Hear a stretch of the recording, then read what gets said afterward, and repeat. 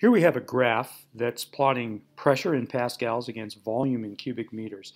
And the scatter plot is a really good example of a case where you'd like to take the inverse of a variable. We know from previous experience in my classes that if you take the inverse of the horizontal axis when you have this shape, quite often it will linearize the data.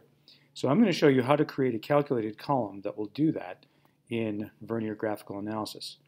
The first thing to do is select the ellipses after any of the variable columns, and add calculated column is one of the options that pops up. So you click that. There'll be a default name. You probably want to change that to keep the record clear. So I'm going to call it inverse volume because that's what we're going to be calculating here. The units of volume are cubic meters, so you have a bunch of options here. I'm going to just go 1 divided by meters cubed. And here's the important part. To put the expression in, we click on the Insert Expression.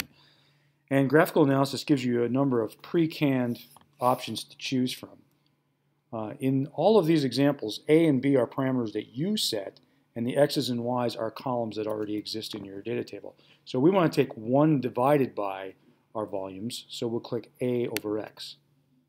So our parameter is 1. You can reset that if you need to, but 1 is what we want.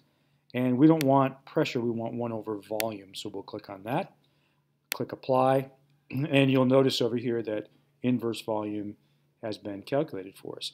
The other thing that happened is it automatically changed the horizontal axis to inverse volume. Sometimes this happens, sometimes it doesn't. If it doesn't, you just click on that button and select what you want to be plotted on that axis.